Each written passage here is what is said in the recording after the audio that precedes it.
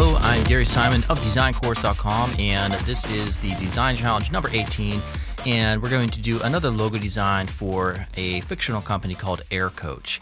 All right, so the objective here is to design a logo for this AirCoach company, and it's basically a new company that gives customers skydiving lessons. All right, so that's the only information that we have to go on.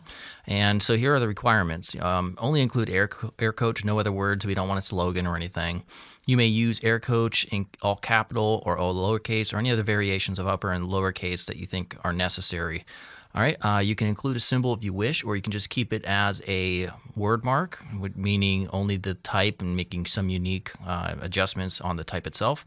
And then also new, provide a brief explanation behind the concept.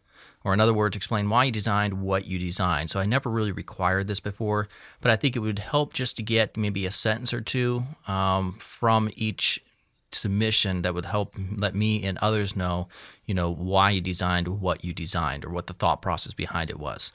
And then as always, make sure it's at least 500 by 500 pixels, include a good amount of white space between the logo and the outer edges of the document. So if you're going to make it 500 by 500, make sure the logo's width isn't like 450. I mean, make it something maybe even half this amount so that it's centered in the middle of the document and it's not stretched out all the way to the full form container here. And then the submission deadline is simply a week from today, and that would be Monday, January 26th at 12 p.m. Eastern Standard Time. And then usually I'll link some inspiration here, but I decided, just for logo design, this is a pretty good site that shows pretty good logo design. So, you want to know what a good logo is, you can check out some of these examples. And that is it. So make sure you subscribe here on YouTube if you haven't yet, and also check out designcourse.com. All right, goodbye.